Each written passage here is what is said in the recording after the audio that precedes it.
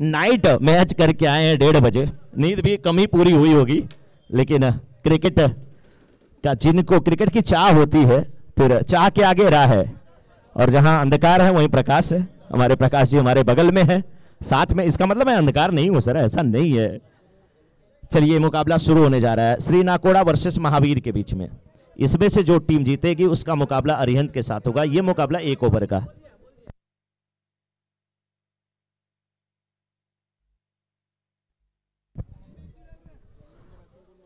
जी धन्यवाद मनोज सर। और ये जो मुकाबला है सुपर ओवर क्वालिफायर जिसे हम कहेंगे महावीर 11 वर्सेस श्री नाकोड़ा, तो जो 3 बल्लेबाज जिनके नाम हमारे पास आ चुके हैं, जयेश, देवा और पंकज, 3 ऐसे बल्लेबाज जो 1 ओवर में 10 से 20 रन बना सकते हैं। और दूसरी ओर गेंदबाजी यानी कि जो ओवर डाली जाएगी वो है मुकेश। तो मैं इन दोनों ही टीम से दरख्वास्त करूंगा कि जल्द से जल्द इस मैच की शुरुआत करनी है। और टीम अरिहंत 11 इनसे भी मैं दरख्वास्त करूंगा कि हमें तैयार रहना है। जैसे ही ये मुकाबला समाप्त होगा, जो टीम इस मुकाबले को जीतेगी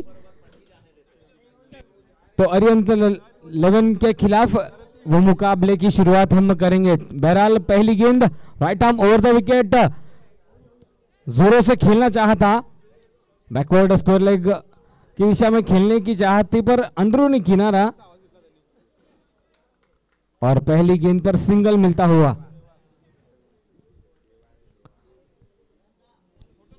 तो अक्सर हमने देखा है कि स्ट्राइक पे देवा थे और अब जयेश आएंगे स्ट्राइक पर।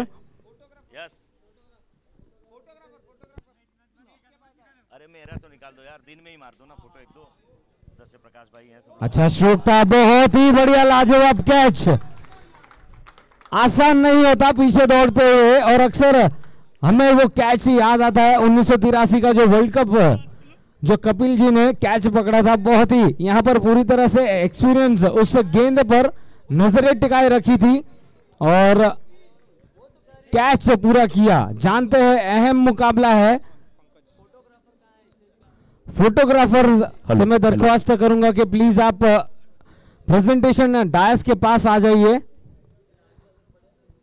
बहरहाल पहला विकेट गिरता हुआ, 1 रन 1 विकेट के नुकसान पर, और ये आखिरी जोड़ी बीच मैदान पर पंकज और देवा की जोड़ी। बची हुई 4 गेंदों में कितने रन्स बनेंगे? फोटोग्राफर आप मुख्य मंच की तरफ, स्टेज की तरफ आ जाएं।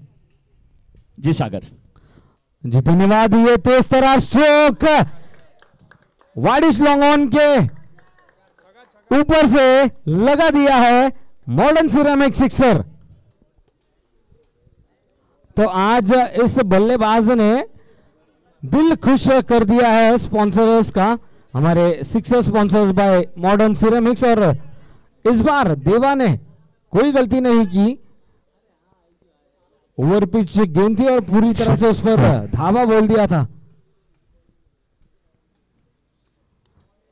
फिर एक बार जबरदस्त हिट, लगातार 2 गेंदों में 2 मॉडर्न सिरेमिक सिक्सर।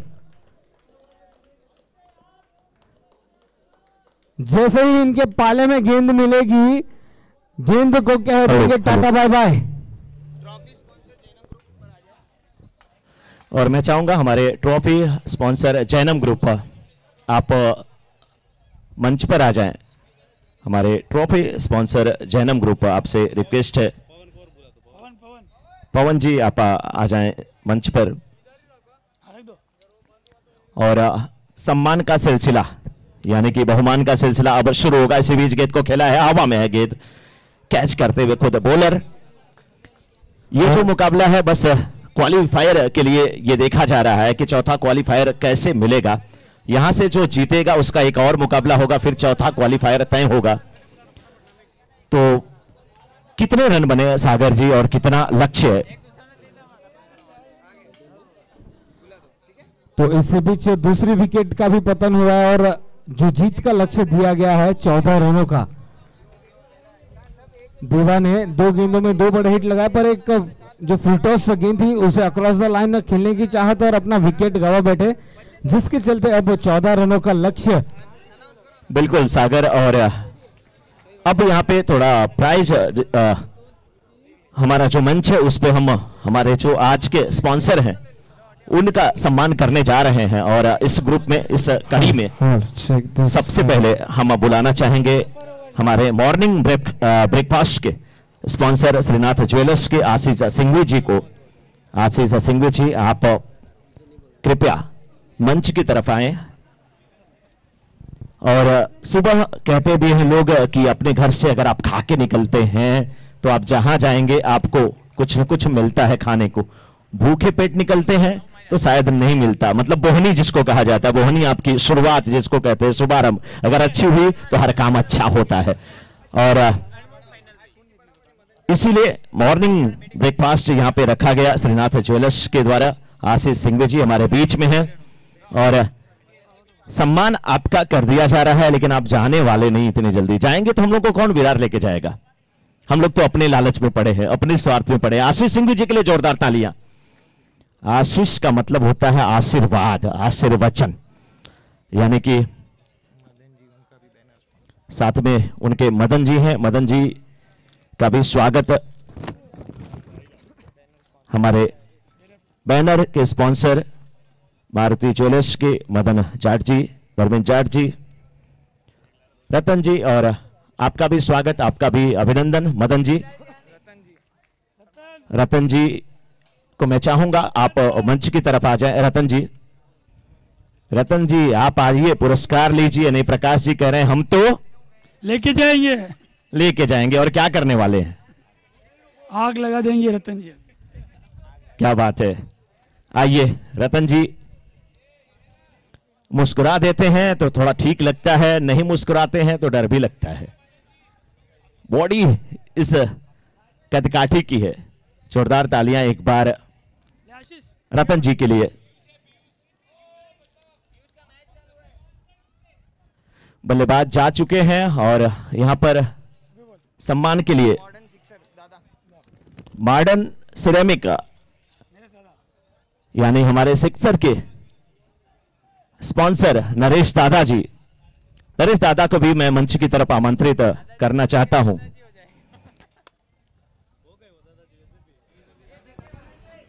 अंपायर्स जल्द से जल्द इस सेकेंड इनिंग्स की शुरुआत करनी है। Thank you sir. ओके, बिल्कुल जल्दी शुरुआत करिए, समय कम लीजिए। 14 रनों का लक्ष्य भी है यहां पर, 2 6 भी लगा था।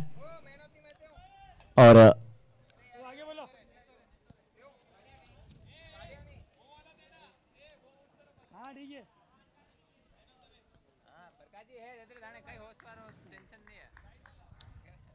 शुरुआत होने जा रही है। ये 6 गेंदों का मुकाबला खेला गया क्योंकि समय की कमी थी, लेकिन इसके बाद के मुकाबले वही 5 ओवरों के होंगे। अगर कुछ कम हुआ तो आगे 4 ओवर के होंगे। तो 6 गेंदों पर 14 रनों की आवश्यकता है। और इस समय जो टीम बैटिंग कर रही है सागर, उस टीम का नाम है श्री नाकोड़ा 11 को 14 रनों की दरकार। 6 गेंदों में पहली गेंद जयेश चले, right arm over the wicket. सटीक गेंदबाजी, फ्लिक करना चाहते थे, पूरी तरह बीट हुए। मिडिल स्टंप पर थी गेंद, अच्छी गेंदबाजी। पहली गेंद डॉट गेंद, 5 गेंदों में 14 रन। जी सागर, और यहाँ पे भी कुछ अब पहले मुकाबले का मैन ऑफ द मैच भी दिया जा रहा है क्योंकि फ्लड लाइट्स नहीं है, कुछ काम दिन में ही करने आसान हो जाते हैं। पहला मुकाबला AM11 वर्सेस इस बीच गेंद को खेला है। मिडॉन के क्षेत्र में गेंद आई है, मिडॉन से लॉन्गन के क्षेत्र में जा रही थी। लॉन्गन के फील्डर दौड़ते हुए सिंगल लेने के चक्कर, डबल लेने के चक्कर में रन आउट हुए। 1 रन पूरा हुआ यहां पे।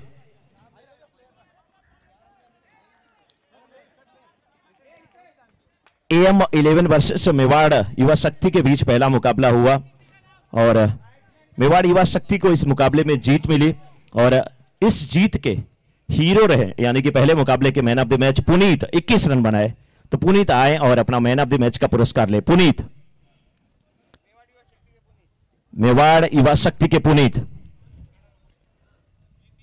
और दूसरे मुकाबले की बात करें, अरिहंत 11 बोरीवली वर्सेस आदेश्वर 11 भाईंदर के बीच मुकाबला हुआ और इस मुकाबले में आदेश्वर 11 भाईंदर की टीम को जीत मिली और इस मुकाबले के man of the match Rakesh, जिन्होंने 2 विकेट लिया।